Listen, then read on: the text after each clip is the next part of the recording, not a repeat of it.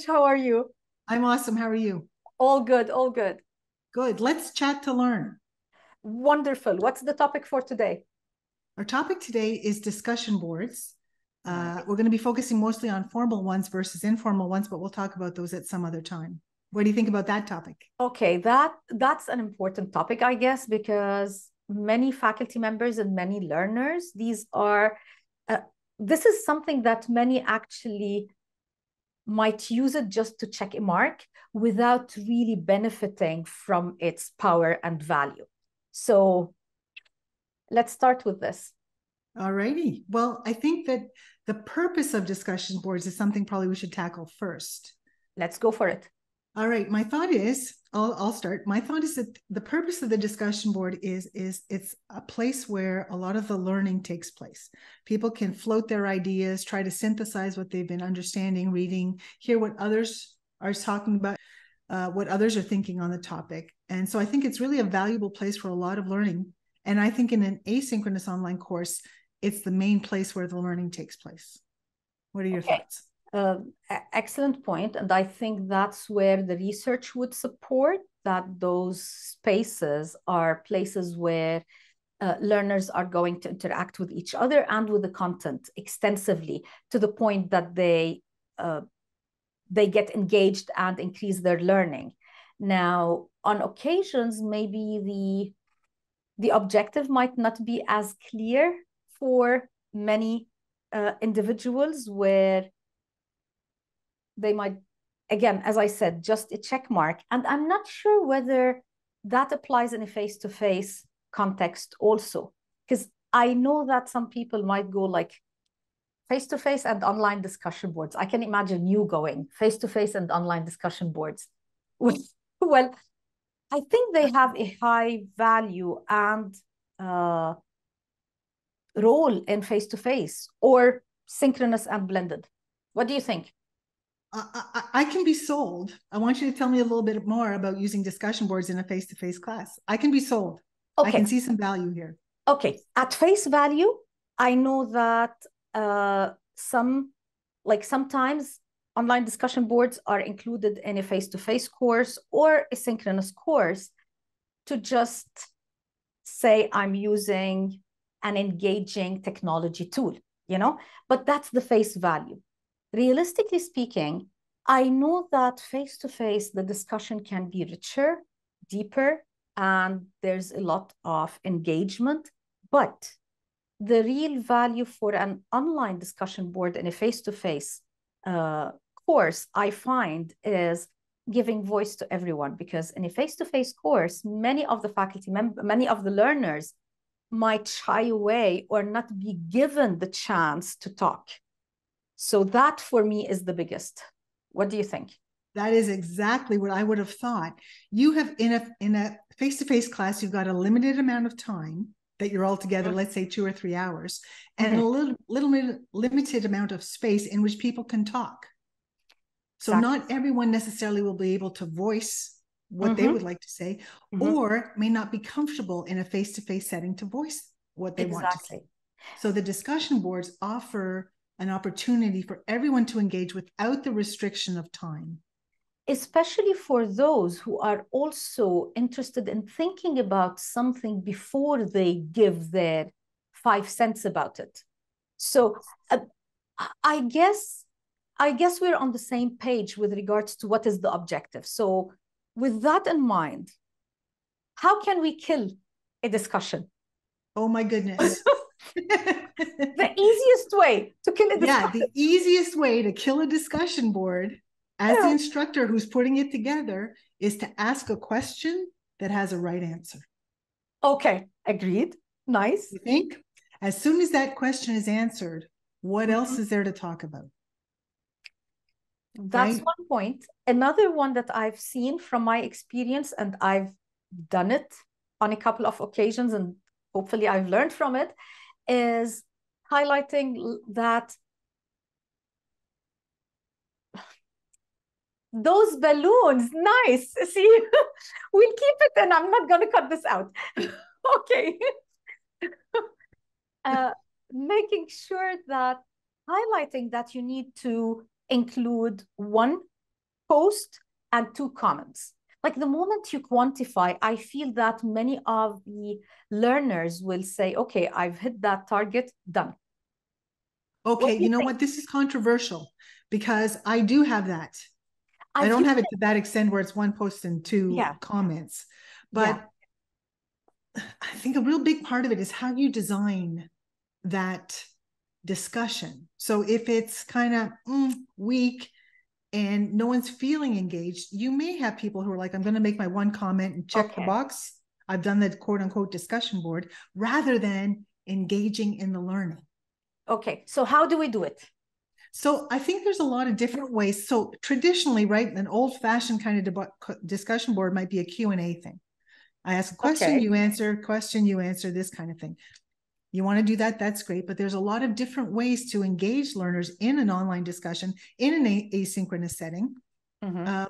By doing things like you can do individual activities, have them respond, you can pair them, you can give them in small groups and stuff like that. That's one way. But you can also do things like have them have a debate, give them what they're debating with, give them the sources that they need, give them their position and say, okay, you have 2 days to prep as a team, and then you're going to come into the debate and debate the other team. That's an option. You can have them curate something, put something together, design something together to show that you understand this particular topic that we're talking about. What other strategies have you used? I've one of the most successful approaches to a positive, engaging discussion board was providing a video that's engaging, something that is really including controversial or interesting topic, and ask them to reflect about it before coming to class, before we meet, because most of my courses are not asynchronous. They are online or face-to-face. So placing these ahead of time before we come and discuss in person, these were quite engaging. Like, again, not a right, wrong answer, more of a debatable aspect, but I never did conduct a debate. Right. Another But thing that I've done is I've given them, we've gone into role plays where I've put them together and told them that they are a consulting team. Nice. And this is the problem. This is the client and this is the problem. How would they respond to the client? Right. Okay. Nice. And then what happens in the discussion is they post, this is their recommendation and their suggestion to the client with justification. Okay. And then the others in the group act as the client and ask questions. Would you buy the solution that they're offering you? What questions do you have for them? So nice. You know, it's kind of cool. They get to play several roles in this sort of thing. Scenarios are another great thing to do. What would you do in this case? Wonderful. And another thing that I've done and felt they were effective and successful, having, let's say, an article, like they would be reading it, reflecting on it, or the topic of this week's discussion, bring forth their previous knowledge, reflections, or whatnot. And most importantly, what are the questions that are still open? Bringing those questions to guide the discussion in the class. So something, I found that finding something that we can build on from that discussion makes them more engaged rather than not. Yes. So I think that's a great idea to have a strategy, a design strategy as the instructor, where what they're doing, let's say in week 3, is something they're going to have to build on in 5 and 7 potentially, right? And they know that ahead of time. Yeah. I think that's great. I've had them do, so one of the class, they had to create memes. We were looking at a topic related to myths about something or other, and they had to do a meme on the myth. Nice.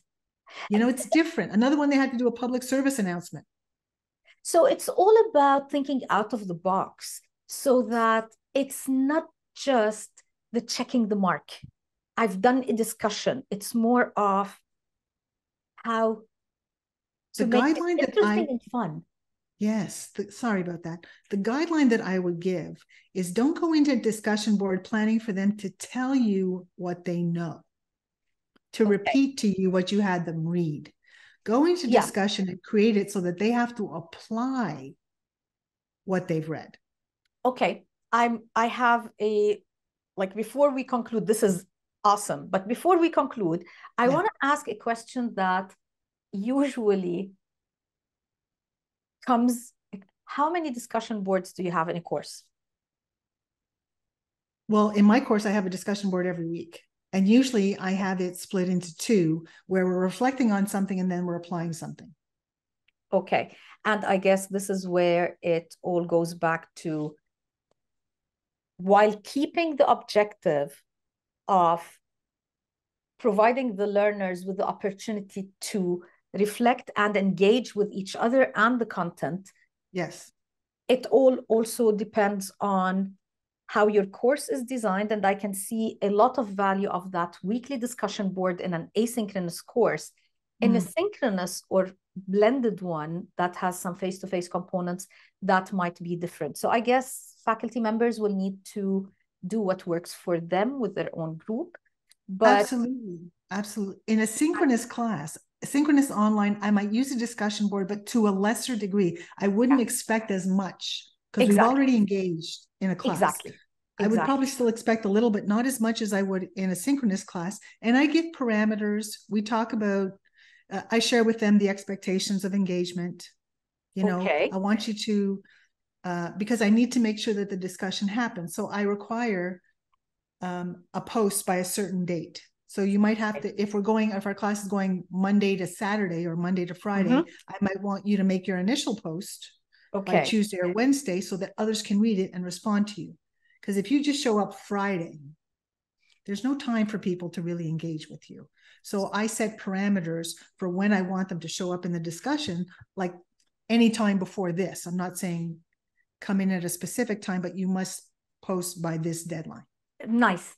This is something that is important. I never thought about that part of the first posting by a particular time, because it does allow the reflection to be faster. So give everybody else a chance, you know, to see what you said and react. Wonderful. So thanks a lot. Looking forward to the next one. Me too, Rana. Thanks. Take care. Bye-bye. Bye.